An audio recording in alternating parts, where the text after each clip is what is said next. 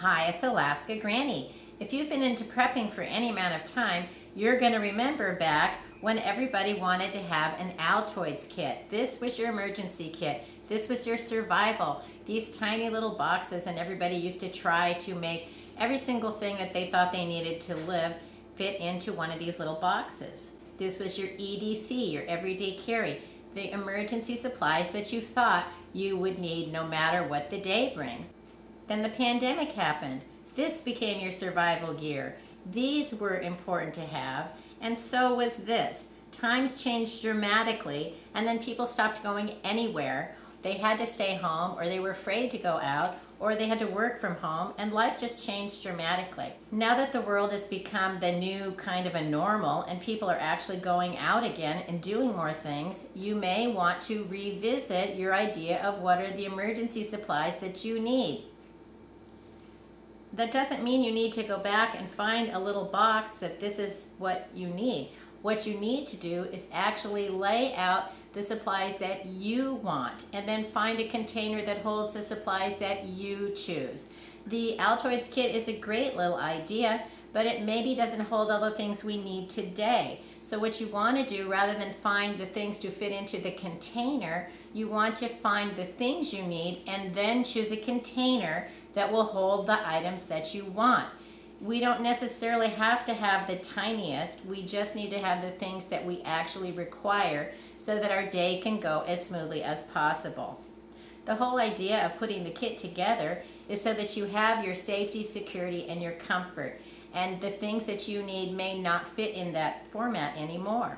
For your micro mini survival kit, think about all the different kind of tools. You don't need all of them. You need to find something that's useful to you, and those should be included in your emergency kit. Think about your medical needs. Do you need to have medicine with you, Band-Aids, eye drops? Some items are also multiple purpose because you can use the cotton ball with some chapstick or an alcohol wipe to start a fire if you needed to. Maybe you want to make sure that your breath is fresh and your teeth are cared for. Put in a little travel toothbrush if you want. Maybe you want snacks, gum, or even a few of the actual Altoids. Get a little flashlight, a sewing kit, dental floss, which also works great for a little bit of cord or string. It's very sturdy and strong. Aqua tabs, you can purify water. An item that I continue to buy and I like to add into my emergency kits are the 4-way Silcock key. It's a plumber's device that it allows you to open up faucets if you are in an urban setting.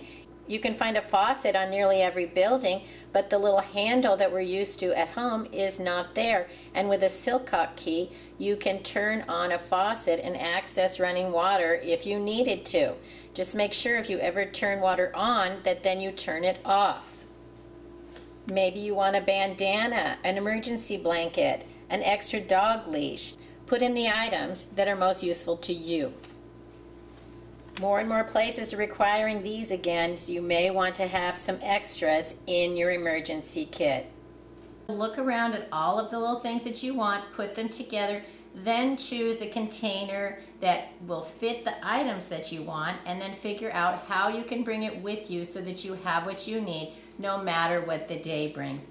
Everyone's kit's going to be a little unique because everyone has different wants, desires, and things that they absolutely feel that they need.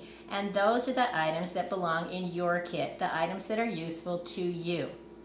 If you enjoyed my video, I hope you'll share it with someone else you think might like it. Please subscribe to the Alaska Granny channel.